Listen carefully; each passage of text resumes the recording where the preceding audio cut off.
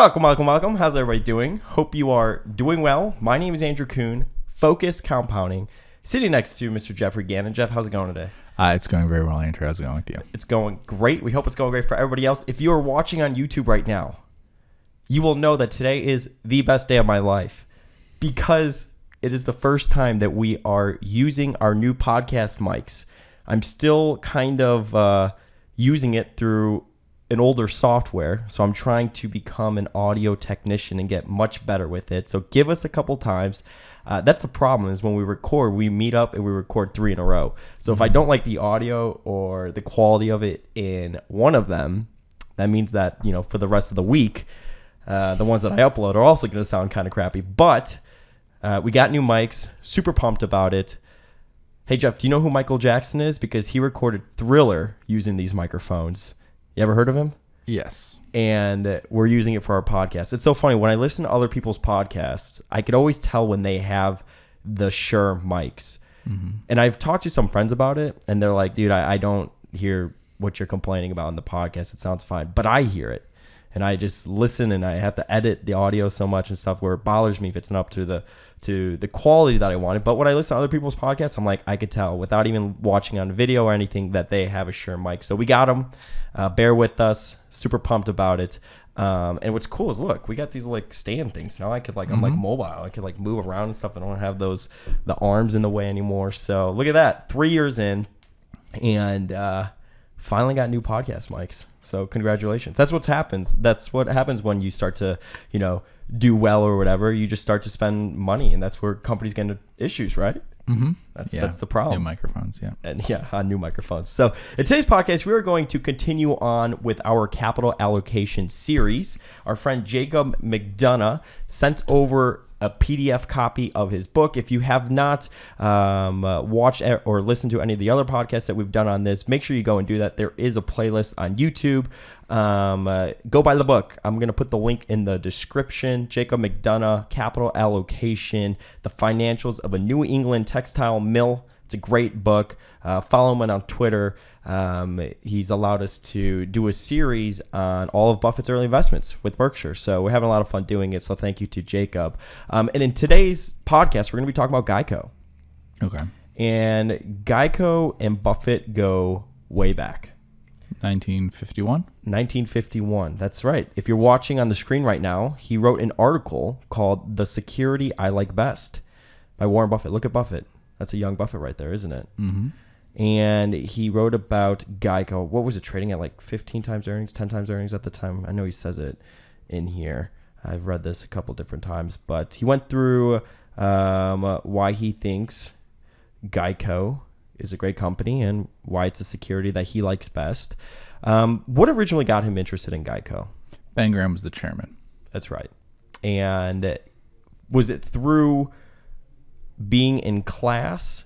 He found that out. Who's Who, which is a book which tells you information about famous people. Well, not famous, semi-well-known people. It's a way of figuring out connections between people and things like that. Before LinkedIn and stuff, that's what you would do. So that was the version of LinkedIn? Kind of, yeah. I mean, what boards do people sit on and things like that? Yeah, sure. And that was how he learned about GEICO? Mm-hmm. Yeah. And then what did he do from there? He went to Washington, D.C. He pounded on the door. The janitor let him in, apparently. And he talked to Lorimer Davidson, who was the head of GEICO at the time, but he had been involved with GEICO from selling the piece that the founders wanted to sell, and that piece ended up being bought by Ben Graham's partnership. And then Graham ended up spinning it off. Yeah.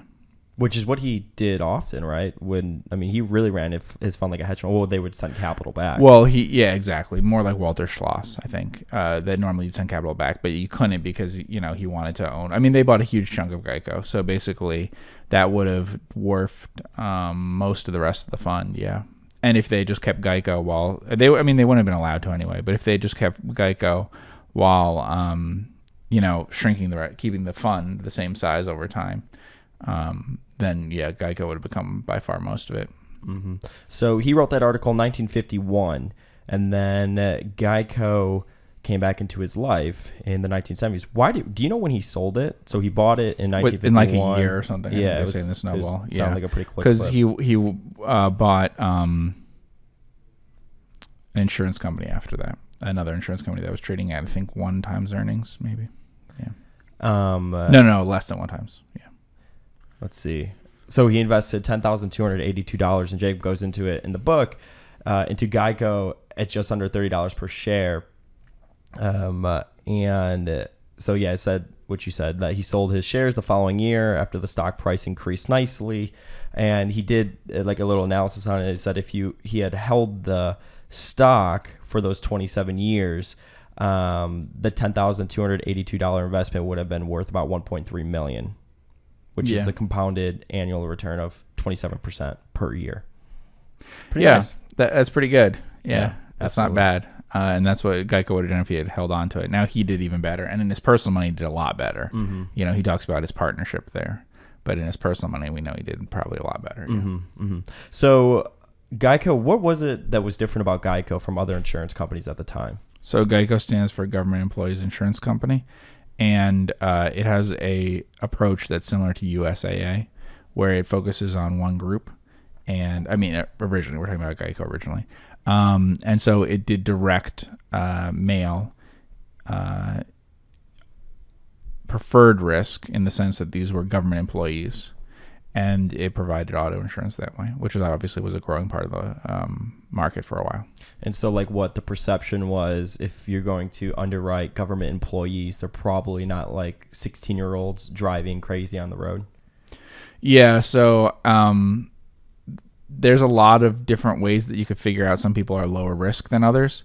People who take a government job are capping how much money they can ever make for a lot of security and for sometimes higher starting wages, same as military, right? So the upside is limited. You're not going to make a lot of money by being in the highest levels of government or military. And so usually it's focused on people who have a lower risk profile than certain other jobs. I mean, insurance companies don't ask certain questions that just because they'd be kind of invasive and stuff and people wouldn't approve of them. But there are ways to ask questions that you could get a pretty good idea of someone's risk-taking, and risk-taking is pretty highly correlated across all aspects of life. So you could guess that someone is likely to be more dangerous as a driver, more dangerous as a credit risk, all sorts of things, just by figuring out certain things about their approach to risk and other aspects of their life. And one easy way of doing that, of course, is with the government employees thing, just like the military thing, right? Mm-hmm. So Jacob writes, as of 1975, GEICO's expense ratio had not exceeded 16.5% for 30 years. For a few decades leading up to this period, the property and casualty insurance industry as a whole averaged an expense ratio of 36.9% for stock companies. So, I mean, as you could see, like, it reminds me of a bank that way when it comes to like efficiencies and stuff like that. Right. So I had a huge advantage from direct distribution. So 20% of premiums, 20 cents on the dollar, it was saving. And actually that's why people thought that it would never succeed against competitors, because they were selling through agents, whereas GEICO sold directly. It did not sell through agents at all. Mm-hmm. And that's the big potential advantage. It was very small, though, compared to the competitors. They had gotten a lot more people. So they had fairly small market share, right? Mm-hmm. Yeah. Have you ever owned a company, sold it, and then ended up buying it later for one reason or another? Right. I don't think so. And that's why I warn people about that. They always think they're going to buy it back. I would say that you generally don't. Mm-hmm. Yeah. No, I just thought it was interesting. I mean, so he's followed the company for a very long time. Right. I have followed companies for a long time and then bought them once something happened to them. That I've done many times, yeah. I mean, it's like, how many years did Buffett read of Coca-Cola before actually buying into the company? Years. Yeah, and sometimes I follow companies for a long time before buying them. Yeah, that's absolutely true. And that's the hard part about investing, which we talk a lot about, right? Is you may be doing a lot of work today that's not actionable to your portfolio today, but it really is actionable, like just being productive from like an overall investor standpoint. Yeah. And Buffett had owned an insurance company by this point. In fact, they had probably by these years, let's see, that GEICO's happening, they had done urban auto, right? They had tried that, which was not very successful. They were in like successful in one city, and then they tried to expand to other cities and had real problems underwriting. So, and National Indemnity did car insurance too. So there was definitely auto insurance that Berkshire had done, and Berkshire was no GEICO in terms of their insurance underwriting.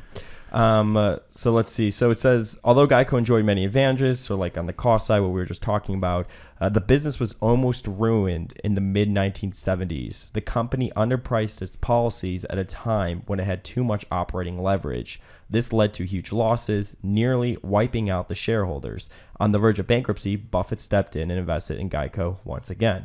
So I guess you take this situation where it's had years of success, right, and then they run into some issues. And you've talked a lot about this, like with insurance companies, right? Where it's like, okay, well, are they just going to change what they're doing, going forward, so they could, I guess, move past whatever issues they're having? Like, so this led to Buffett getting an interesting opportunity to buy into the company, and then it's really like, how are they going to go from there?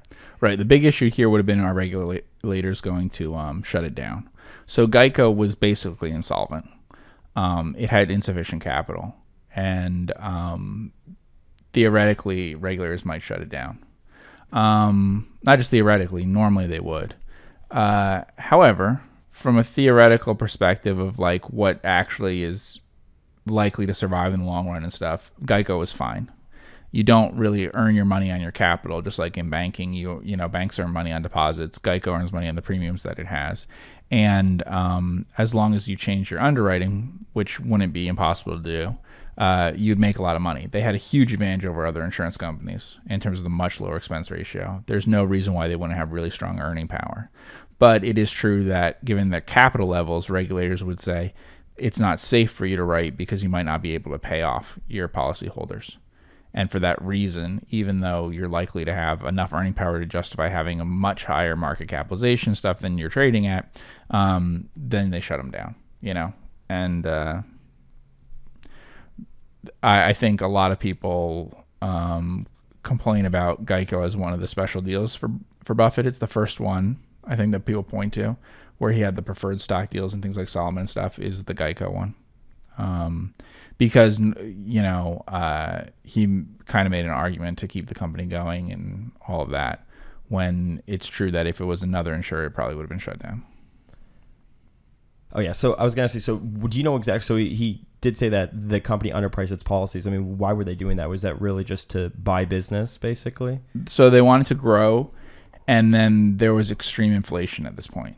So there's serious inflation in terms of what we call social inflation, what they call insurance industry social inflation, which basically means larger judgments in court cases and things like that. Sure, there were a lot of young people that were just getting policies for the first time and stuff within a few years of this, so that it just started. And then there was just heavy inflation and policies weren't being repriced fast enough. So those are all factors to consider. Buffett knew that, and I think actually he spoke to people at GEICO, the previous management before he bought in, to warn them that their reserves were insufficient.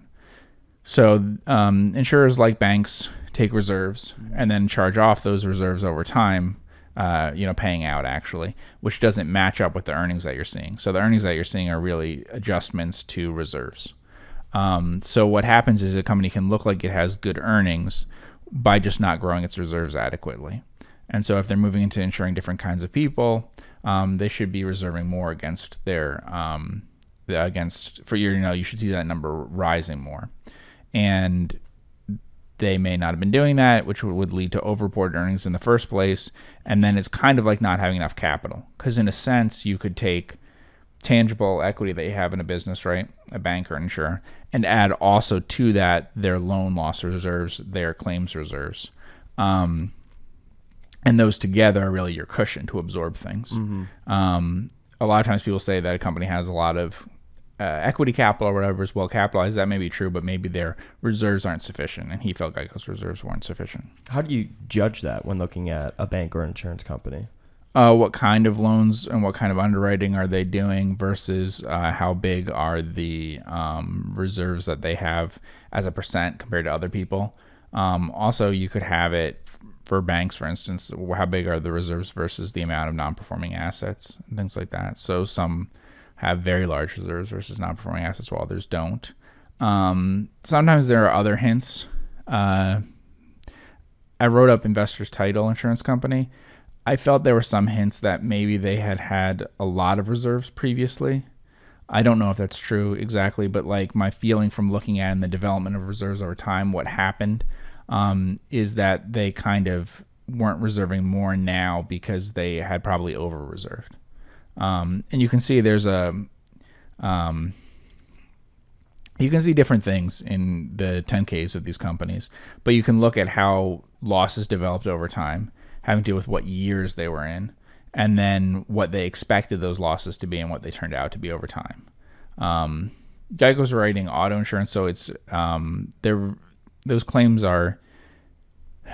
they're resolved one way or the other pretty quickly, within a matter of a few years, usually longer than you would think because of litigation and stuff, but still quick compared to other kinds of insurance. So a lot of it happens within just the first year, and then within 3 years, you basically probably have most of it settled. Mm-hmm.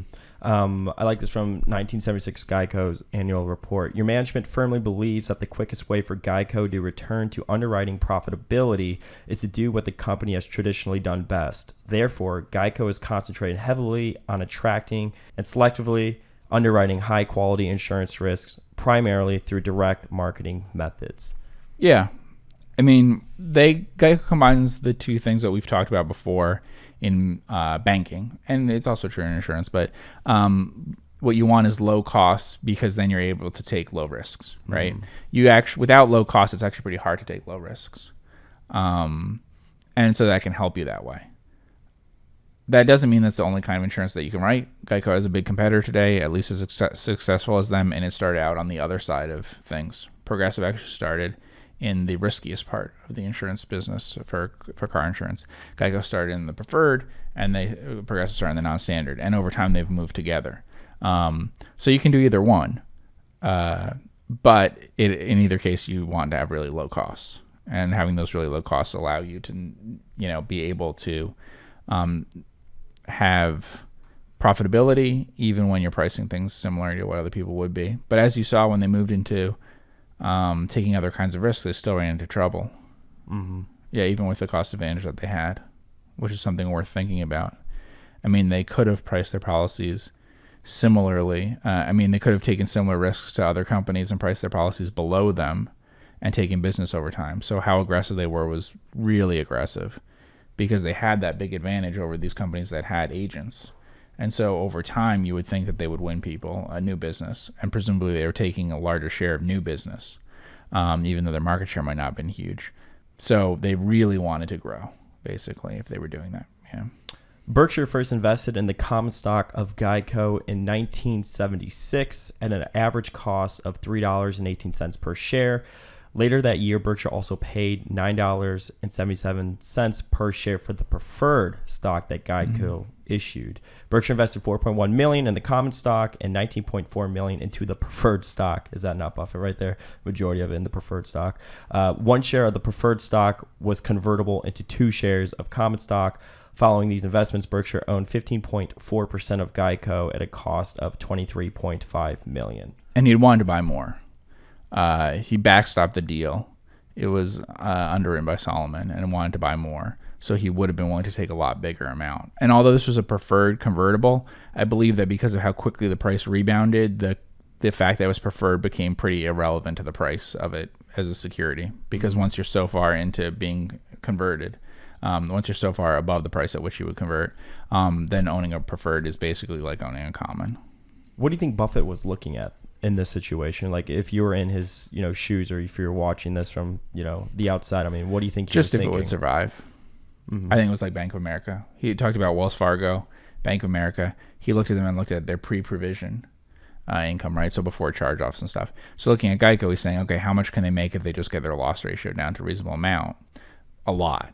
I mean, just a ton, and versus the price that I'm paying. So will this thing survive? And this is one of the riskiest investments he's ever made. I mean, I think he's quoted in the Snowball as saying to someone, I just made an investment today that could go to zero. I could lose everything tomorrow. And that's true if they hadn't been able to raise capital.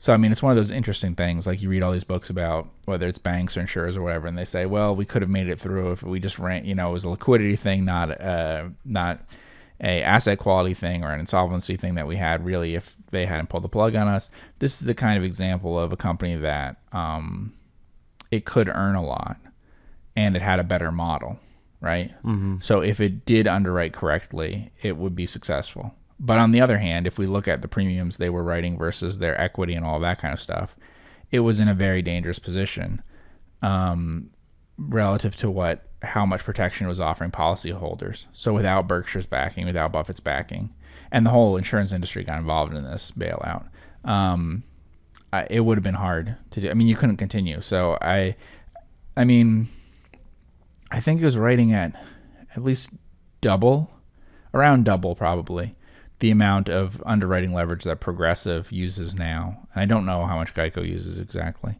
but that's significantly risky. And already car insurers like GEICO and Progressive underwrite at very high premiums volumes relative to equity compared to other kinds of insurance. So there are insurers that are GEICO was writing probably 6 times more premiums, to 3 to 6 times more in premiums versus equity than many property and casualty insurers you'll look at. And it was definitely double what car insurers probably do and should write at. Who was the CEO of GEICO at the time? I don't remember who the CEO was at the time. I mean, at the time, I believe he was GEICO. I believe he was out at the time that when Buffett was looking to invest, they didn't have a CEO, or I don't know if they brought in an interim person or what. It's probably described in the book.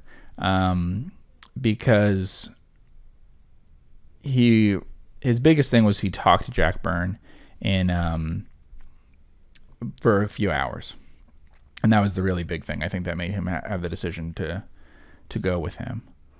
We've talked about that before, where I've said, like, in terms of management and things, would you make a decision on management? Purely on management, and the only things I would was be insurance and banking. Mm-hmm. Yeah, and they made huge changes. I mean, GEICO left New Jersey. When I was growing up and stuff, GEICO ad said available, blah, blah, blah, and then at the bottom, not available in New Jersey, and I forget if it was Massachusetts or Illinois or something that they also didn't do. But they were basically in all states except for a couple, and New Jersey was one of them, and they once had a really big business in New Jersey, but New Jersey was kind of infamous for being a difficult insurance market. Why is that? I don't know all the details on that one. I mean, I know how it developed over time, and that some government intervention stuff made it a little more difficult. But I mean, Berkshire had trouble with the urban auto business too, so you have to be careful. It also is a question of regulation stuff. Insurance regulation is, I don't know, I get a lot of questions from you about, like, well, this accounting thing, or who's their auditor, who's whatever. Insurance regulators, sometimes it's by state, and they're sometimes pretty serious.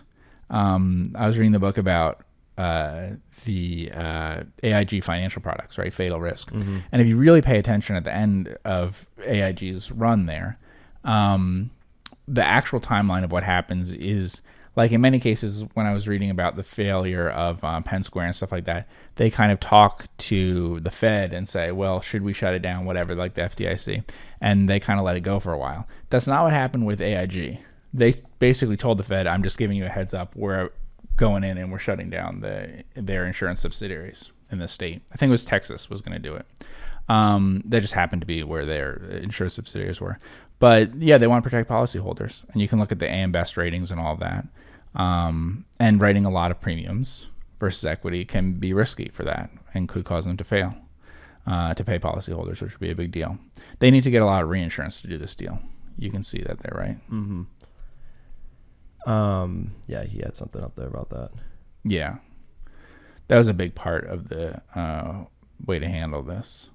I mean, because if you look from the numbers that we just said, as long as GEICO's loss ratio wasn't, I mean, there would be return on investments too. So as long as their loss ratio wasn't like 90% or something, you would be profitable pretty quickly. I mean, I don't know exactly where rates and everything were in 1976 when they were looking at this, but presumably you would have been able to make well over 5%. So yeah, I would say given their expense ratio and everything, you'd have to be losing 90 cents on every dollar that you wrote to not have some earnings eventually. So it's just a question of like, underwriting the right things, getting reinsurance and all that kind of stuff. Mm-hmm. Yeah, I mean, premiums written in 1976 when Buffett bought in to GEICO was $463 million. And then 1978, $620 million. And 1980, $638 million. So, I mean, going from 1976 to 2 years later, they really wrote more premiums. Yeah. And then you could look at the underwriting gain and loss by segment for GEICO as well. Okay, so what was it? Negative $60 million in 1976. Right, but then 2 years later, how much is it? $174 million. Right. So, I mean, this was definitely one of Berkshire's best investments. Mm-hmm. And he sized into it too, right? Yeah, and he wanted to do it really big. I think, to me, there's just two kind of factors. I mean, he did it based on who he picked, right? But there was two factors, two risks that could be pretty big, right? It needed to be bailed out. It needed capital infusion. It would not be able to go on without that because regulators would shut it down. And then two, they just need to stop growing. As long as someone just said growth doesn't matter at all, you could turn it around and they could make a lot of money. They had a big advantage over other companies. They had shown how much they could make in the past, but they had to be committed to the idea of not growing and in fact shrinking initially. If they had someone who's willing to do that, then they could turn it around and they'd be successful. The big part, of course, is the bailout aspect of it. That's the part where a lot of people, I think, wouldn't make the investment because of how risky that is. Of what if they don't bail them out? What if they don't? What if they completely shut down GEICO? And there's no reason, in a sense, why they wouldn't. Policyholders could be paid off. It's not like GEICO's not something that's connected to a lot of other things in the economy. Insurers don't work that way, car insurers. So it would have been perfectly fine to have that happen. It would have been embarrassing for the industry, certainly, yeah.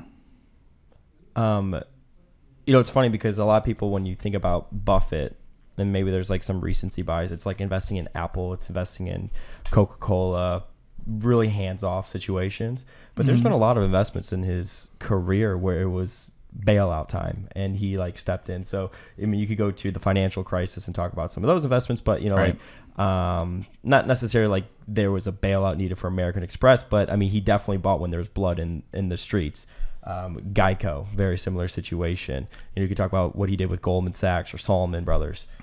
Yeah, I mean, every time I invested in a company that just lost money for the first time, I've probably done really, really well. And the reason for that is it depends on the person, but so let's say someone like Buffett is not going to make an investment like this in something unless he's getting an amazing deal because he understands the value of it over time. What we're talking about, this franchise and what's intact here. This was not a deterioration in the competitive position of the company at all.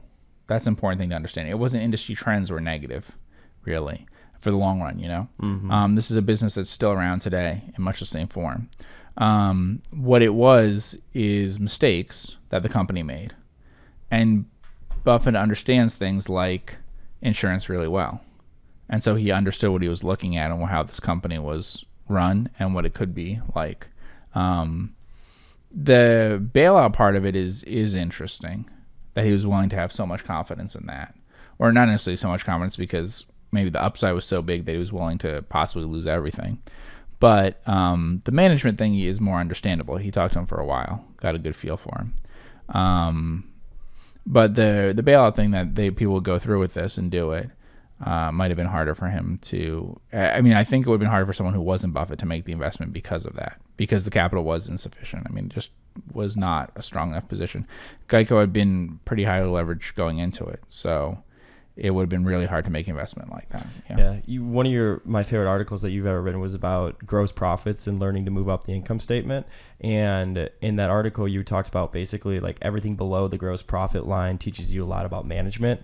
Everything above the gross profit line teaches you a lot about like the actual business itself. So it's like you take a situation where it's like their competitive position hasn't deteriorated, like you just said, and maybe it's much more of a strategy shift in how they're going to run their business. It's almost like that could produce, an interesting opportunity. And I imagine that's what it was like when you invested in a company that lost money for the first time. Is it because like the market just all of a sudden forgets about it or, punishes the stock, etc., and then they just change it from there? Or what was that situation like for you?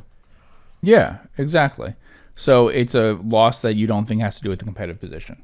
So examples would be a launch of a product that flops, right? One product, you launch it, it flops. You spend a lot of money on it. One project for a defense contractor or something. One movie that you put out. Fraud, right?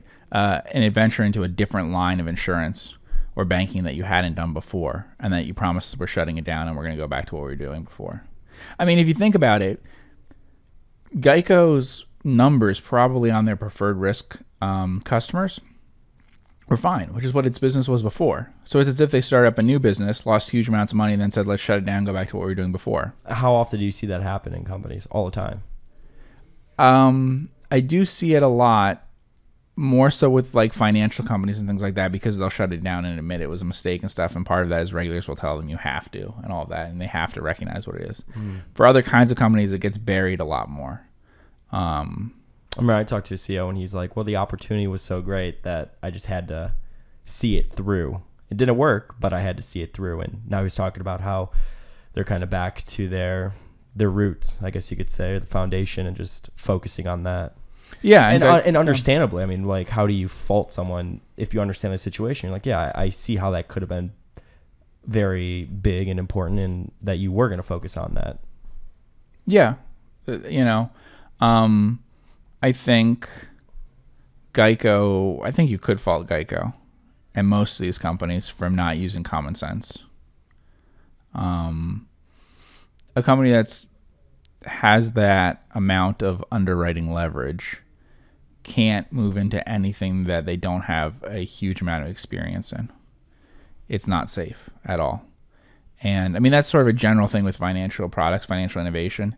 A rapid move to have innovative products leads to potentially really big problems because you don't have sufficient loss experience in the past to understand what you're doing. And you have to use a lot of common sense to figure that out. So like when we talk about banks, we talk about the loans to deposits and all that kind of stuff. If it's all loans that you've been making the same kind of loans forever, that's different than a third of these loans are something that you haven't made in the past and don't really understand necessarily that well. It would become a much bigger deal. But a company that's not having much leverage, right, could experiment a little bit more and then slowly ramp it up if they realize that what our experience is. But what was GEICO's experience in understanding what non-preferred risk customers were like? It wasn't high, you know? And they had their history, and this is what happens with a lot of companies, their history of not losing money, of making money consistently. That's why regulators probably let them underwrite at the levels that they did. They thought we're GEICO, we're successful all the time and stuff, and they didn't think about, oh wait, we're doing something that's completely different than what we did before, right? Just because you've successfully made mortgage loans for a really long time doesn't mean, okay, now we can do hotel loans and we'll have the same sort of experience. Yeah. You don't have any knowledge of that sort of thing. And the fact that you were successful in something else doesn't really transfer over, but it does create a halo effect around you. And that often can mean that other people don't call you out and warn you about what you're doing. Buffett did, though. I mean, he not owning stock and stuff apparently, like, actually made an effort to tell them your reserves are insufficient. Slow down, you know. No, it's fascinating because there's old clips of them at the Berkshire meetings talking about banks and why banks fail. And it's very much the same thing that you just talked about, because he was talking about they just get in trouble on the asset side and they go crazy and they start making loans that, you know, they chase yield or whatever. And then it becomes an issue for them. They go into a different business that they have zero experience in. Right. Yeah. And a lot of times, so because of the way that these companies report and all of that, you'll see a lag where it seems like the soft signs of what's going wrong should be obvious really early. So it's really a failure of common sense when you have these sorts of situations happen. It's not so much a failure based on the numbers, because you can kind of make up whatever numbers initially for the first few years to justify how your loss experience is going to be. And then until those numbers show up, you aren't doing the right things. So you're a little slow to respond to it. Whereas if GEICO had known that earlier, responded sooner, they might have less of a problem. And then the added thing with GEICO, and this is true with the financial things you were talking about with banks and stuff, is a past history of success allows them to take more risk than other people might have. I don't believe that a new car insurer set up in 1970, whenever they started doing this, in the early 70s, let's say, would ever have been able to write as many premiums relative to their capital surplus as GEICO did. I think it was because they were GEICO that they were allowed to, and because they were GEICO, they believed they'd be able to do that. They also were growth stock and stuff like that too. That kind of puts pressure on people sometimes. Mm-hmm. In 1979, Berkshire purchased an additional 461,900 shares of GEICO at an average cost of $10.29 per share. By this time, Berkshire had invested $28.3 million into GEICO and owned 26.8% of the company. Berkshire added to its position in GEICO in 1980, buying almost 1.5 million more shares at an average cost of $12.82 per share. By the end of 1980, Berkshire owned 35.5% of GEICO at a total cost of $47.1 million. After returning to consistent profitability, this is great when this happens, GEICO used excess cash flow to repurchase stock. This meant that Berkshire's ownership of GEICO increased to 38% by the end of 1985. It's actually a huge increase that they had, yeah. Which is really smart because they had nothing else that they could do with it, so they just stuck into the business that they had there. Now, since Berkshire took it over, they've changed a little bit, I think, in advertising very, very heavily and growing their market share more. As opposed to in the past when Berkshire was just a minority investor in the company, they focused on buying back their own stock. Why do you think that is? Because capital requirements and stuff like that at Berkshire? I think Buffett doesn't care that that it hurts earnings severely. So for an insurance company to advertise a lot, which GEICO and Progressive both do, they are huge advertisers, it's extremely harmful to earnings because new business is a losing proposition. Even absent the marketing issues, it's not as profitable to have new business as old business. In the long run, it's profitable, but a lot of your costs are up front, and some things have to do with loss stuff, and things are even a little bit higher too. So everything about it is going to be more risky at first to have to your current period earnings to add someone as a policyholder, right? But in the long run, it's going to pay off. And then you add the marketing part to it. Marketing costs are extremely high in things like insurance in terms of customer acquisition versus the amount of money you make in the first period. But over the lifetime, the value of the customer is extremely high. Yeah, because what are the retention rates at GEICO or like Progressive? 95%? Well, GEICO's are higher. Yeah. That's the other thing. So preferred customers, so actually this underestimates expenses. I didn't get into that. But GEICO and Progressive, they report their expenses and things like that, and we just did their expense ratio. The expense ratio for GEICO actually underreports the true expense that the company has, because actually preferred risk customers are more likely to stick with them over time. This gets into the issue of, by judging one part of a person's life, you can see all sort of different risk elements in their whole life. An advantage to people like government employees, members of the military, preferred risk stuff we're talking about, is just writing preferred risk, you're going to retain more people. They're more likely to be a homeowner. They're more likely to be married. Things like that. Whereas Progressive, their people are more like that they're writing are more likely to be renters. They're less likely to be married. Different factors that just cause a lot more change in their life. There are certain people who change things a lot, and some people change things a lot less. People who change a lot less, who tend to be lower risk anyway, are also going to be more profitable for you. It's a lot more profitable to pursue business that is going to be retained at a higher rate. And so in certain segments of GEICO versus Progressive, I would estimate GEICO's retention rate is 15 points higher. Wow. Yeah. That's huge. Well, that's why Progressive is bundling everything and stuff now, because they want to get that number up. They don't have any interest in actually writing like renters insurance and homeowners and stuff. They just want to bundle it to retain people. They'll lock you in. It's like when a bank, you have your bank account there, you have your mortgage through them, you have... Yeah, so that's another good example. Them, so initially like getting a checking account for someone is not an advantage to a bank, right? Someone puts in $500 to fund the account or something. This is not, they cost too much to gain the person. Some number of the people, maybe a third of them or whatever, are going to leave in the first year. But if you can get past that into year 2 and stuff, once they've stuck with you for a year, they're unlikely to leave you. And over time, whatever business they do is likely to go up.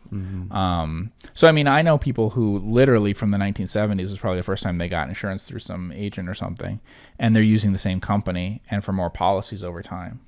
Right, so that's a big advantage as in insurance because people often use the same insurer over time.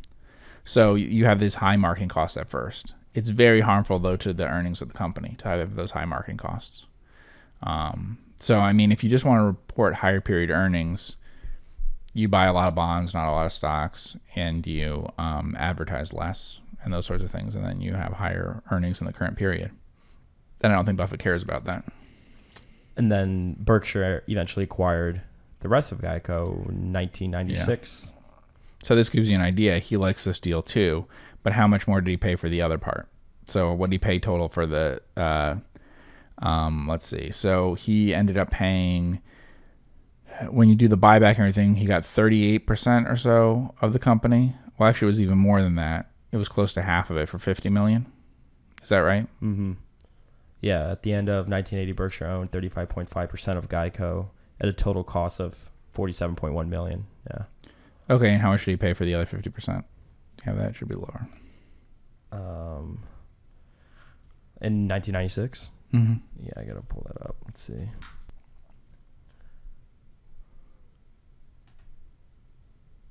$2.3 billion. Yeah. So it gives you some idea of how good a deal it was. Yeah, Warren E. Buffett is returning his focus to one of his earliest successes. Berkshire Hathaway Inc., which he controls, announced a $2.3 billion cash offer yesterday to buy the 49% of the GEICO Corporation it does not already own. Yeah. So you have some idea of how good that return was over, what was it, 20 years, right? You had a return that was whatever that is, 40 times or something probably from the initial investment. And then there would have been some dividends too. Not a lot, but some. It'd be interesting to do a CAGR on that original $10,000 to the present. Yeah, it was a good, I mean, it's not, you could figure out what the return was. It was good. It was very good. And it was a meaningful investment too. It was, at the time for Berkshire, that wasn't a small investment. So to make a very big investment like that, and he had wanted to do even more actually. So I love this. Typical Buffett. In yesterday's announcement, Mr. Buffett did not elaborate on his views of GEICO or the auto insurance business in general, except to say that he was happy with the old investment and equally comfortable with the new purchase. Yeah. And it's been a success for them. I mean, he gives some estimates of it. Well, we could figure out. I mean, so what's Progressive at? You could use QuickFS to figure out. Let's pull up QuickFS. We don't know all the details of GEICO and stuff, but I suspect that they are fairly comparable. So market capitalization's $56.4 billion. Yeah. And Berkshire presumably hasn't been putting capital downstream to GEICO. And how much did he buy it for in the 1990s? $2.4 billion. Yeah, it's probably worth $50 billion now. That's not unreasonable that it might be in that range. I mean, it depends on factors of like what they actually hold in the insurance company and stuff. But I mean, just looking at it, if we try to separate it out from what they really hold versus like what Berkshire's do, what they hold just because Berkshire's overcapitalized, that's probably right. So he's up another 20 or 25 times or whatever since then. Wow. After being up 40 or whatever the first 20 years. Crazy. Cool. Well, I want to thank everybody so much for tuning in with the both of us here today on the Focus Compounding Podcast. Make sure you hit that subscribe button both on the podcast and the YouTube side of things. I'm going to put Jacob McDonough's information, as always, in the description, so be sure to check it out. Check out his book, Capital Allocation. I want to thank everybody so much for tuning in with the both of us, and we will see you in the next podcast.